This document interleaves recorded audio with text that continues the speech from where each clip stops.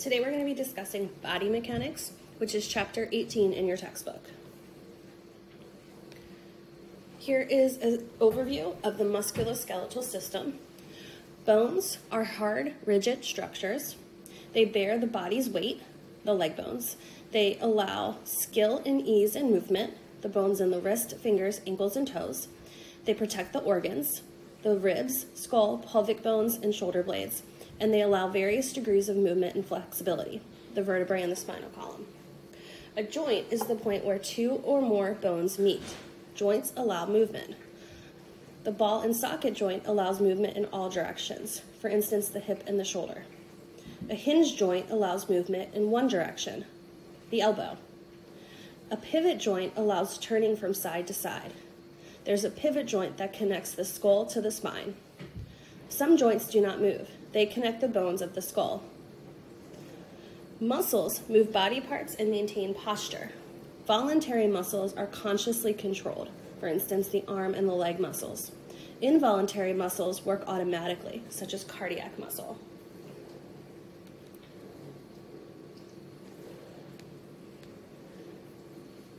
Body mechanics refers to using the body in an efficient and careful way. It involves good posture, balance, and using the largest and strongest muscles to perform work. Fatigue, muscle strain, and injury can result from incorrect body mechanics. Body alignment is the way the head, trunk, arms, and legs align with one another, or posture. Good body alignment lets the body move and function with strength and efficiency. The term base of support refers to an area on which an object rests. A good base of support is needed for balance.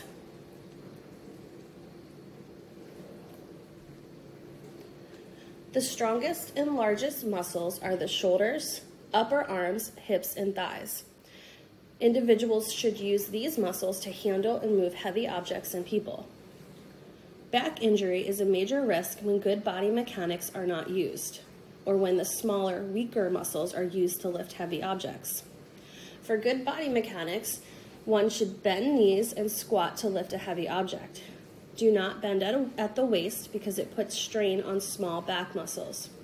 Items should be held close to the body and base of support.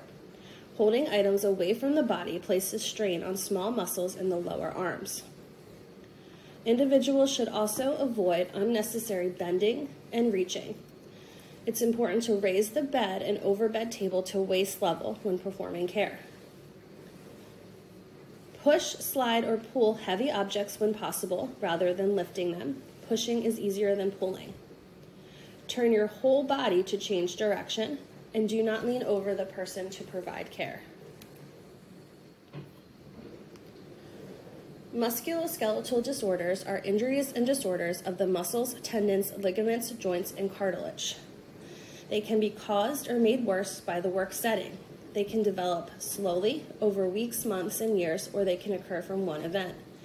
Early signs and symptoms of a musculoskeletal disorder are pain, limited joint movement, and/or swelling. Some risk factors for musculoskeletal disorders include force, which is the amount of physical effort needed for a task, repeating action, which means doing the same motion or series of motions often or continually, awkward postures, which refers to assuming positions that place stress on the body, such as kneeling, squatting, leaning over a bed, and finally, heavy lifting. CNAs are at increased risk of musculoskeletal disorders, with back injuries being the most common. CNAs are at increased risk because of transfers, trying to stop a person from falling, picking up a person from the floor to the bed, lifting alone, lifting persons who are confused or uncooperative, moving a person up in bed, repositioning patients, changing an incontinent patient, making beds, dressing and undressing a person, feeding a person in bed, giving a bed bath, applying anti-embolism stockings, and prolonged holding of a body part for care measures. Ergonomics is the science of designing a job to fit the worker. It involves changing the task, workstation, equipment, and tools to help reduce stress on the worker's body. Always report a work-related injury as soon as possible.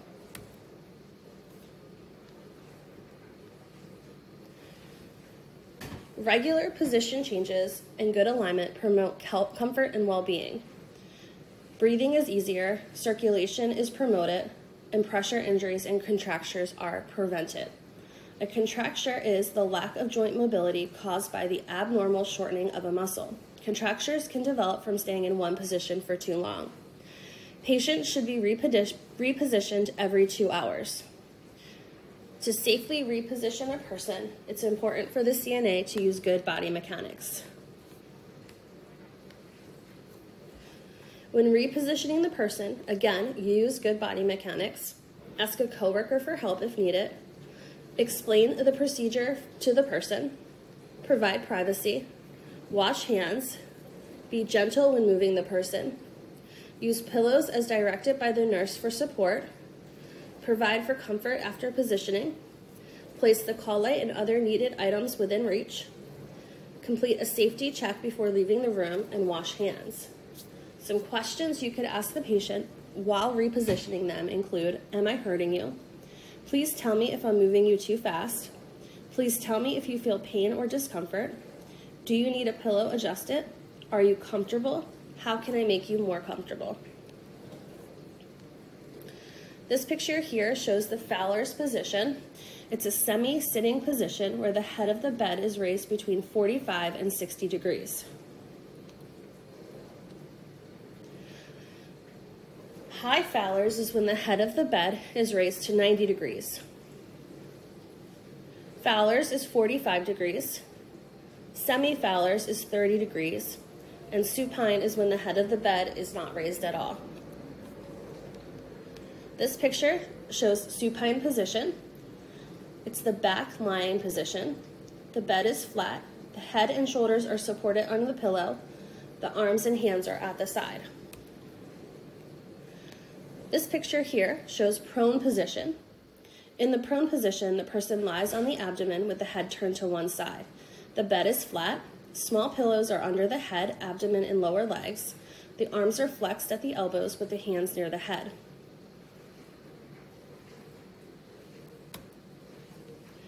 This picture here is the lateral position. In the lateral position, also known as the side-lying position, the person lies on one side or the other. The bed is flat. The upper leg is in front of the lower leg. The ankle, upper leg, and thigh are supported with pillows. A small pillow is placed against the person's back. This picture here is called Sims position. The Sims position, or semi-prone side position, is a left side-lying position. The upper leg is sharply flexed, so it is not on the lower leg. The lower arm is behind the person. The bed is flat. A pillow is under the person's head and shoulder. The upper leg is supported with a pillow. A pillow is under the upper arm and hand.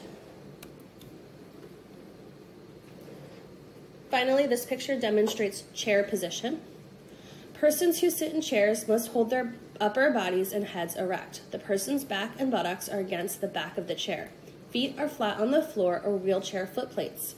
Never leave feet unsupported. Backs of knees and calves are slightly away from the edge of the seat. Paralyzed arms are supported. Pillows or elevated armrests are used.